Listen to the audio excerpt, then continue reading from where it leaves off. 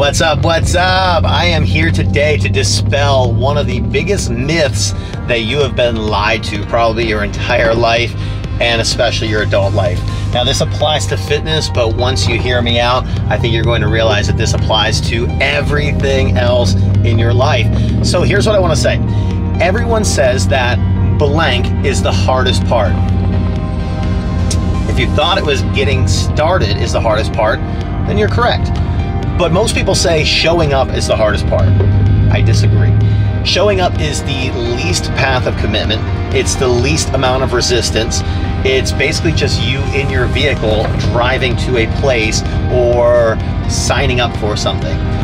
That doesn't count. Showing up does not get you there. Showing up will never get you results. Showing up will never get you ahead. So getting started, I'm going to say, is the hardest part. So when it comes to a workout in particular, your first rep is the hardest rep. Your first set is the hardest set. Your first minute is the hardest minute. Everything after that, whether you want to believe it or not, gets easier. Now, does that mean physically it's going to get easier? No. Does it mean mentally it's going to get easier? Probably yes. So the whole idea is, while you might have some sort of resistance, hesitation,